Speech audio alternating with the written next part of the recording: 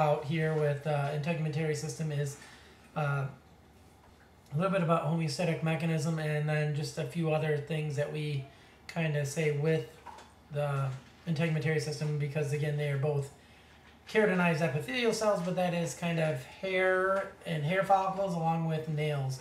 Again, on either of these I'm not going to go super in depth on them. Just want you to know that both of them are very similar to epithelial cells in that these are keratinized cells that have been pretty much from epithelial cells. Hair, like I said, is a keratinized epithelial cell. Much like the skin, the surface of the hair that you're seeing is dead. There is living cells that are being made at the bottom and then are migrating up. It is definitely a bit tougher than the soft keratin that's in the epidermis. But again, hair, while the hair is not living, the bottom of the hair follicles are. So this is a picture of a hair follicle. You can kind of see into the skin here going down. It's lined with epithelial tissue. The living part of the hair is going to be right down here at the base, at the bottom of the hair follicle. This is where those cells are going to grow and divide, and as more cells divide, it migrates up and that hair is going to get longer. There is some different parts of the hair called the medulla, the cortex, and the cuticle. I'm not too worried that you know which one is which on these ones, just knowing that the hair consists of concentric rings. Again, softer keratin in the inside, harder keratin on the outside of the hair. And this is just kind of showing you these different layers of the hair right here and then the surrounding follicle. Again, not going to ask a lot of questions on this whatsoever. Hair follicles are kind of interesting, like I said, very similar to nails and skin in the sense that there is growing dividing cells at the bottom, and it's these dividing cells that push on the cells above them that are going to be causing this new skin to get replaced in the skin or causing the hair to get longer in the hair. So much like that, these mitotic cells are in that kind of the same idea, that stratum basale of the hair called the hair matrix. All the cells that are going to become hair start out here, and we're going to see there's good blood supply and stuff to those cells at the base of these hair follicles. And you can kind of see the hair follicle right here. These would be the growing dividing cells right down here. Hair follicles on the base of them are surrounded by a nerve that surrounds that. So if you've ever kind of felt something crawl on your arm or something else like that with the arm hair, each of those hairs do have a sensory kind of plexus surrounding the bottom of that. Part of the reason it hurts when your hair is pulled. The other thing with our hair is we do have little muscles that are smooth muscle attached to each hair follicle. These are called erector pili muscles. If you've ever had goosebumps, that is erector pili muscles. It is somewhat a vestigial organ in us. Generally, if you look at the animal kingdom, if you see cats like arch their back or dogs' hair stand up on their back, both these things make an animal look larger. And that is honestly a way to avoid a fight, is to look bigger than your opponent. Humans, they're not capable of doing this with hair anymore. We don't have enough hair. Also, if you've ever seen an animal kind of fluff up their fur and then have it lay back down, it can trap air within that, which can help with insulation, which is part of the reason if you get upset or excited or cold, you will get goosebumps similar to what other mammals would do on that. Again, more vestigial in humans on that. And you can kind of see it in the picture right here. It is that smooth muscle attached to the hair follicle that will make it stand up on end. Nails are a lot like hair. Again, slightly different type of keratin. They protect the ends of our fingertips. Can assist in grasping things as well as protection. Again, I'm not so worried that you know all the different parts of it, but again, actively growing part of it is near the base of the nail. That's the nail matrix, very much like the hair matrix, and it's that growing and dividing that's going to push up and allow those nails to get longer. And you can kind of see that right here. The nail matrix is what is making new cells that are going to continue out to the end of this nail. Again, the cuticle is some of the skin that kind of covers the edge of those nails. Again, I'm not too worried that you know about the structures of the nails. We are not going to do any questions with this stuff on the test. So the last really major thing to kind of talk about in terms of super big ideas here is the idea of thermoregulation. This is the main homeostatic mechanism within the integumentary system. So you can kind of see here, normal body temp should be about that 98.6. If temperature gets a little too high, we can see that would be the stimulus. The receptors in the skin are going to recognize this, send that to the control center of the brain saying, okay, we're getting a little too hot. That's going to send a message out to the effectors of the skin. So the dermal blood vessels will dilate, sweat glands will secrete sweat. That is going to cause heat to be lost through the evaporation of that sweat and be lost out of the body, which will help bring that back into the normal range. The other direction, if we get too cold, again, can send messages to that control center in the brain. We would then constrict those blood vessels, keep it away from the surface of the skin. We can also send messages to the muscles and cause them to shiver, which would generate heat, which again could bring you back in this direction into your normal range. That is kind of that basic thermoregulatory system we have set up, and again, the main homeostatic mechanism we talk about in the integumentary system. And pretty simple one to start out with here. As we get through some of these, you'll see they do get a little bit more complex.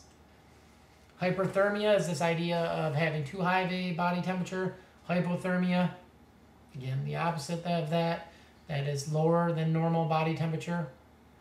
Again, either of these, you get too far out of range, can be deadly. So the last stuff to talk about with the skin is really about kind of damage to it and how it heals, as well as kind of how we talk about some different types of burns and what that means to damage of the skin. So skin healing, inflammation can be a part of this, then forming a scab, having cells go in there, migrate underneath, and we'll kind of see in each of these ones. So, and again, just having a basic understanding of this is really what I'm looking for. I'm not going to give you an essay that says, give me the different steps of wound healing. But generally, if you damage the integumentary system, you're going to get bleeding at that one. If you're down into the dermis, it will trigger an inflammatory response, which will cause immune cells like macrophages to go into there. You'll also get fibroblasts migrating in there to help start fixing and putting in connective tissue again. Overall, this clotting of the blood is going to form this scab, this protective surface, which is going to kind of seal the internal from the external of the body. As this injury is healed more, the scab will continue to be undermined by epithelial cells migrating underneath of that and putting in new skin underneath that scab, and then again working that way up to the surface. After several weeks, you will have that scab lost, and you will maybe have a little depression of that injury site. If there was enough damage, you may have some permanent scar tissue in there that will stay present. The other thing to kind of talk about with skin is burns. Again, a number of things can cause burn. A lot of heat. Actually, cold can do this as well. Can be a lot of trouble if large enough area is burned. You can die from fluid loss, or it again provides a big opening for infections. But what a lot of times they talk about with burns is first, second, and third degree burns, and what we're going to do is walk through each of these a little bit. So first degree burns are what we refer to as partial thickness burns. So something like a sunburn, which is a light radiation burn. This is partial thickness. It's going through that epithelium, maybe a little bit into the dermis, but not super deep. So first degree burn would be that very surface, so the burn not getting very deep into this tissue. Second degree burns, they're going to be, again, still partial thickness, but now deeper down into that dermis. These tend to be some of the most painful burns. So you can see a second degree burn right here. Usually leads to blistering and opening of that tissue up, where a first degree burn, you generally won't see that.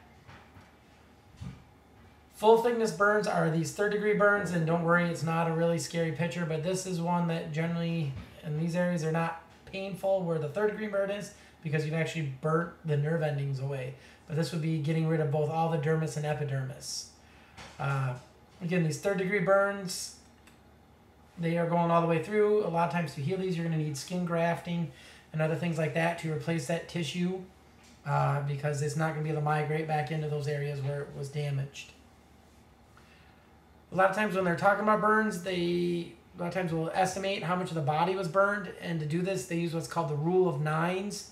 And what this is really kind of every limb or portion is some multiple or divisor of 9. So the front of your arms might be 4.5% of your body area. The back of your arms are 4.5%, so your arms altogether are 9. You can see front of the legs 9, back of the legs 9. If you add all these up, that gets you to 99, and the 1% is that perineum, which again, kind of the genital area there, which obviously if you were burnt over a lot of your body one of the years, you're not going to want to be burned. But it kind of gives you the idea of these rules of nines and how they come up with these different terms of how much you've been burnt. So, and then our very last thing to talk about is just kind of some of those things when cell division in skin becomes abnormal. You can get skin cancer. It's probably one of the more serious things that can happen with the integumentary system in terms of abnormal diseases of the skin. You can see that there's 3 main basic types of cancers of the skin. You have what's called basal cell carcinoma, squamous cell carcinoma, and malignant melanoma. So you can kind of see a picture of each of these ones. The main thing with melanoma to notice is that it is actually cancer of melanocytes. So basal cell carcinoma, this one is usually the least dangerous, and that's one of the nice things about the skin. Even if it's in a slightly bigger area, a lot of times you can surgically excise this pretty easily. And once you remove those damaged cells, they're pretty much usually gone. So it's one of the ways, if you can catch it early enough and excise it before it spreads, it's actually very, skin cancers can be very treatable. But basal cell carcinoma is just a slightly uncontrolled growth of that stratum basale and just over proliferation of those cells. Again, a lot of times due to sun exposure. So this picture here, it's kind of pointing to that area right there. Squamous cell carcinoma, this is from cells that should not be divided into that stratum spinosum, now dividing. Again, kind of the second most common here. If you catch it early enough, it can be excised or radiated. This one can be a little bit more dangerous if it does get into the lymphatics. And the main thing is, if you see something abnormal like this, get it checked out. And really the last one is malignant melanoma. Definitely the least common, but easily the most dangerous. It tends to metastasize a lot earlier on. This is actually a cancer of melanocytes. A lot of times this will start from an existing mole, and this is the one where they kind of talk about this ABCD rule, that you look for changes in asymmetry of these moles. It should have a regular border, not bumpy or blobby on the surface, more circular. If there's irregularities, if there's multiple colors to it. And again, the larger they are, the more dangerous, the more you should be watching these moles. Bigger is definitely not better when it comes to moles on the body.